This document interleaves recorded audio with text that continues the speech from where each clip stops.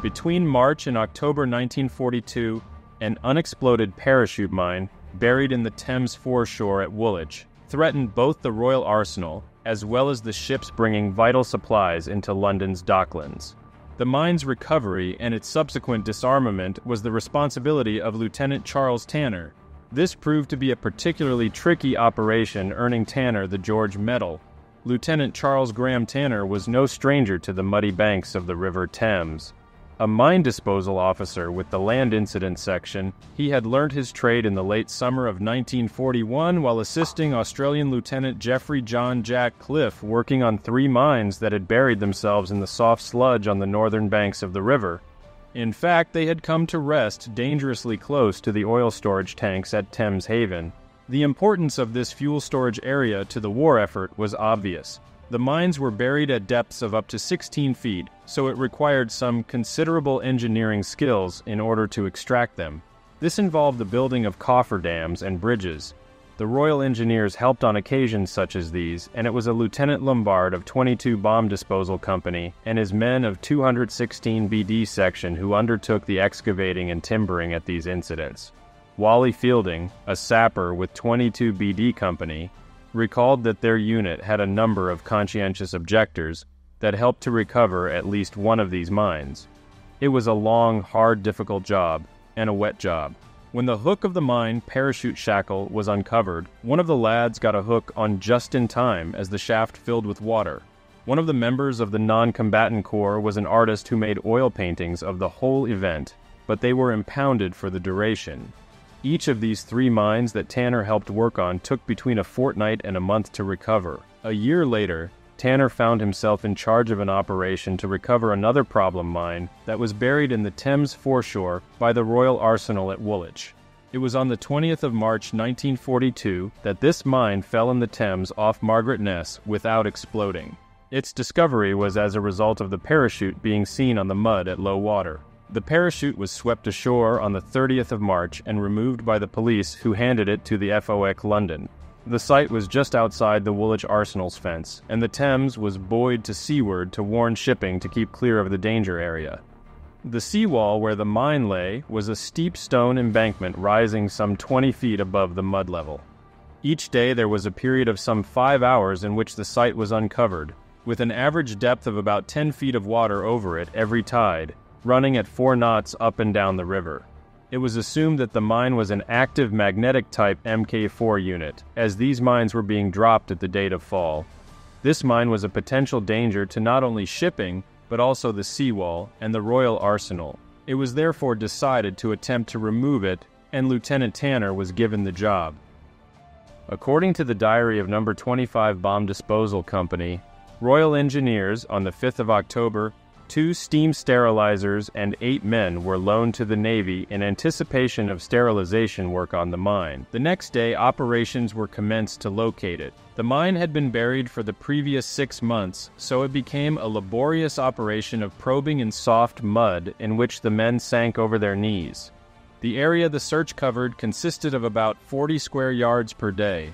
After 10 days, the mine was finally located with the tail 2 feet below the surface of the mud, lying at an angle, with the bomb fuse underneath.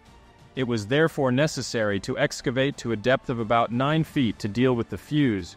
Lieutenant Tanner, in charge of the operations, was assisted by Lieutenant Roger Ernest Piers and seamen of the Land Incident Section. All of them were fully aware that this mine was most probably in a highly dangerous state, and that when the mud was washed clear of the clock, the mine would very possibly detonate. The mine's fuses were actually designed as a self-destruct mechanism to stop them from being recovered. A weight inside was thrown forward on impact. This started a clock that ran for about 17 seconds before detonating the mine. However, if the fuse was immediately covered by at least 8 feet of water, or wet mud, the water pressure would stop the timer before it had fully run down.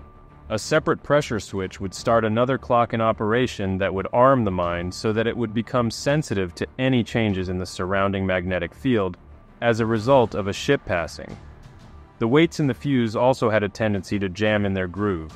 This could be because of a speck of dirt or the jolt caused by a mine hitting something solid, as opposed to water. Any subsequent disturbance, however slight, might then cause the weight to move again and start the brief countdown to detonation. This would certainly have been in the minds of those working on the foreshore that day. Lieutenant Tanner's intention was to render the mine safe without moving it. The plan was to make an 8-foot hole, sinking all the runners to their full length in the mud in the form of a cofferdam before starting excavation, jetting the boards down by water pressure. The excavation was done by an ejector pump, but mud was deliberately left under the mine to prevent it moving, and the mine was also supported on a cross strut. As soon as the detonator pocket, which was on top, was clear, Lieutenant Tanner, with the help of able seaman Percy Foraker, tried to unscrew the bung. However, it was jammed in tight and the tool broke when Tanner applied his full strength. The bung had obviously swollen and was for practical purposes immovable. Excavation went on, and the following day the area for 400 yards was evacuated and shipping diverted to the northern shore. Lieutenant Piers cleared away mud from the underside of the mine to the bomb fuse in order that Tanner could operate with clean hands. Lieutenant Tanner then attempted to render safe the mine. The procedure was to remove a small access plate and insert a gag, which looked like a small pop rivet. This gag was a brass rod that basically had the same effect as a water pressure in stopping the timer from running. This could be a fiddly job at the best of times, and often the timer would start as the access plate was removed. Speed was then of the essence, as the mine would detonate in a matter of seconds, if the timer was allowed to run down. On inspection, Tanner found that the bomb fuse was badly corroded right down to the hydrostatic valve, which he could not move in spite of pushing on it with all his strength with a screwdriver. Owing to the corrosion, he could not tell if it was already down. As the only alternative to removing the fuse was burning or steaming out the explosives with the fuse ungagged, he decided he was justified in taking the risk of actually removing it ungagged. This procedure was approved by his superiors. He therefore carefully removed the keep ring and attempted to pull the fuse out from a distance. On 5 occasions, the cord broke as the fuse was so firmly corroded in. The only way to get a straighter pull from the fuse was to move the mine into a vertical position. First, Tanner removed the magnetic primer. This was in perfect condition and in fact fell out on his face as he lay under the mine. The mine was then pulled vertical and a 2-inch block and tackle fitted to the extension ring on the fuse. On pulling this from a distance, the extension ring came off and sheared the threads on the fuse. Fortunately, a steel extension fitting with adjustable jaws was available in the land incident section for this contingency. The next day, this tool was adjusted to fit on what remained of the jammed fuse, the 2 block and tackle secured, and at a distance, 16 men manned the rope and walked slowly away. The rope tightened hard, and then something appeared to snap. On returning to the mine, Lieutenant Tanner found that the fuse had come out, and he at last successfully rendered the mine safe. On removal of the clock, it was found that the soluble plugs had melted, but the clock had not run off. To emphasize just how dangerous the mine had been, on pressure being applied to the clock, it started immediately, and the battery was in perfect condition. This operation, which appeared almost hopeless at the beginning, lasted for 5 weeks. The party worked under the most filthy and dangerous conditions, and there was no chance of getting away from the mine should anything have occurred. The fuses, once started, ran for up to 17 seconds. In the book The Danger of UXBs, Lieutenant John Setchell of No. 25 BD Company recalled that once Tanner had rendered the mine safe, he was given the job of steaming the explosives from its casing. This was not without complications in so much as matches were prohibited items within the arsenal and had to be left at the gatehouse. You too notice that none of the men in the photographs of the recovery are smoking, which is quite unusual in these type of photos. It wasn't until Setchell had got a letter of authority from someone of a very high rank that he could go ahead and light up the paraffin burner used for making the necessary steam. This he could only do while on the foreshore and whilst under the supervision of a security guard, who incidentally chose to supervise through binoculars from half a mile away.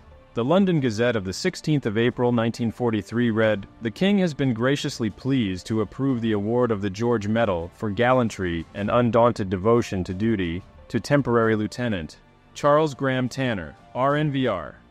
Gazetted at the same time was Foraker S's award of the British Empire Medal. Tanner's luck was not to last, as a year later, He was killed along with able seaman Foraker as a result of working on another mine.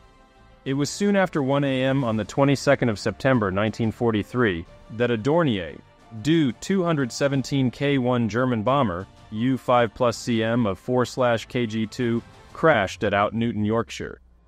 The aircraft was on a mine-laying mission from its base at Deelen in the Netherlands and was flying very low, about 50 feet, when searchlights from Kilnsea and Spurn caught it. As a number of searchlight beams converged on the aircraft, it fired a burst of machine gun fire at them, but to no avail. The aircraft, perhaps with pilot dazzled by the searchlights, flew into the ground at a shallow angle at 3-foot lane, approximately 400 yards west of Southfield Farm. It broke up with the wreckage being spread over 250 yards from the impact point.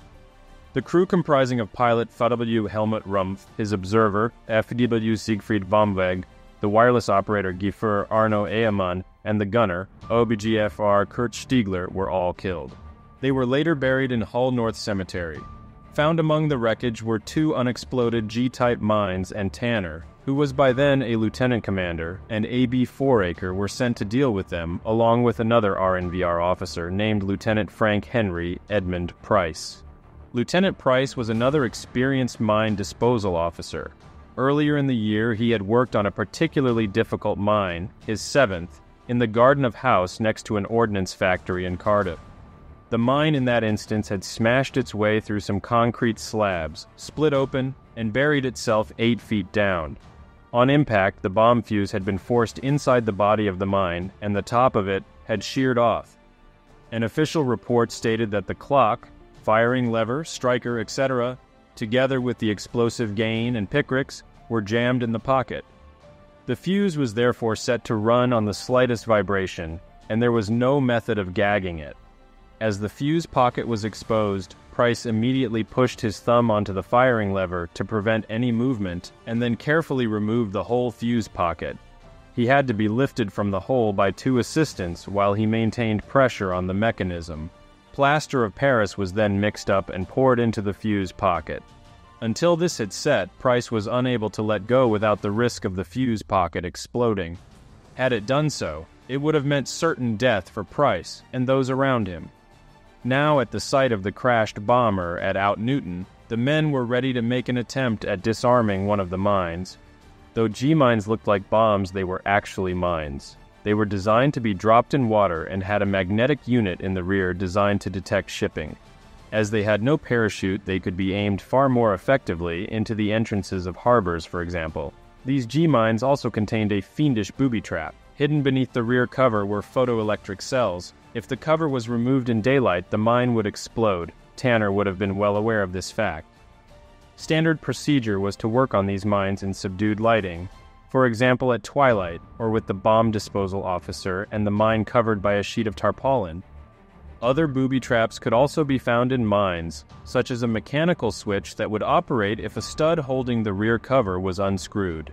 The exact circumstances are not known, but it can be assumed that this mine had a booby trap such as this, as at around noon on the 22nd of September the mine suddenly exploded. The Admiralty were informed of the bad news. Tanner was dead and Foraker and Price were seriously wounded. They were taken to nearby Withersea Convalescent Hospital for emergency treatment, but Foraker quickly succumbed to his injuries. Though Price was badly injured, he did survive and was quickly transferred to the Beverley Base Hospital, an ex-workhouse in East Riding, Yorkshire. The same afternoon, another mine disposal expert, Lieutenant Commander Ernest Giddon, was flown by the RAF from London, Hendon, 1 degree to assess the situation and deal with the remaining mine. He found the mine was lying about 200 yards from the enormous crater where the other one had been. Tanner's driver stated that he had been sheltering in a ditch at the bottom end of the field at the time of the explosion, but confirmed that Tanner had been carrying out standard procedure. He went on to say that Tanner appeared to have no inkling of trouble when the mine suddenly detonated. The explosion was also witnessed by a number of schoolboys. They had heard about the crash and had cycled 5 miles to the site and were walking across the fields towards the aircraft wreckage when the mine went up. One of the boys later described how there were lumps of earth and shrapnel flying around. They ran away at this point but returned the following day, and a group of about 16 lads managed to steal a number of items from the wreck that they had approached by sneaking along ditches. They actually found no guards were present. Perhaps they had withdrawn to safe distance due to the danger from the other mine that was still sitting in the field. At least one of the boys believed he had clambered over this mine while looking for souvenirs. Items removed by the lads included a Luger, a machine gun, and a cannon along with some ammunition. These were hidden in bushes until another return trip after dark could be made. Later they were moved to another hiding place, the pulley room in Withersea St. Nicholas Church Tower, above the bell ringer S chamber and below the belfry. Most of the boys were in the church choir and knew that the church bells would only have been used in the event of an invasion. Later, they apparently fired the guns on the beach, taking the precaution of attaching a piece of string to the triggers and pulling from a safe distance. The intention was to take the guns to the top of the church tower at night and shoot down a German raider. However, before this plan could be put into action, the authorities tracked down where all this missing weaponry had gone, and the boys all ended up in court. On arrival at the crash site, Lieutenant Commander Giddon closely examined the second mine and found that the casing had some colored paint marks that he had not seen before. He phoned his CO, Captain Curry, and it was agreed that the mine would be X-rayed, as it was likely that it contained a booby trap. George Cross Holder, Lieutenant Commander Armitage, was sent with an X-ray van to undertake this task. It was while waiting for this van to arrive that the schoolboys possibly managed to access the crash site. It was another 3 days before the X-rays were completed, and it was possible to analyze their contents. As a result of these, it was possible to dismantle the second mine without incident. Lieutenant Commander Tanner's remains were laid to rest near the family home at Tilford All Saints Churchyard, close to Farnham, Surrey. A plaque was fixed close to the west door to the church which stated, "This porch and door were restored in 1948 in memory of Charles Edward Tanner, M.D., FRCS, beloved physician.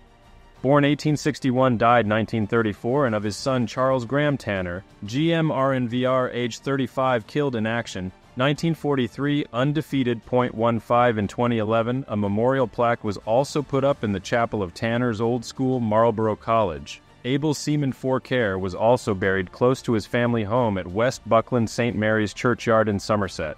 Tanner's medals, a group of 4, including his George Medal, Atlantic Star, 1939-45 Star and War. Medal, sold in recent years for £4,000. Lieutenant Price was also later rewarded, being appointed an MBE for great bravery and steadfast devotion to duty.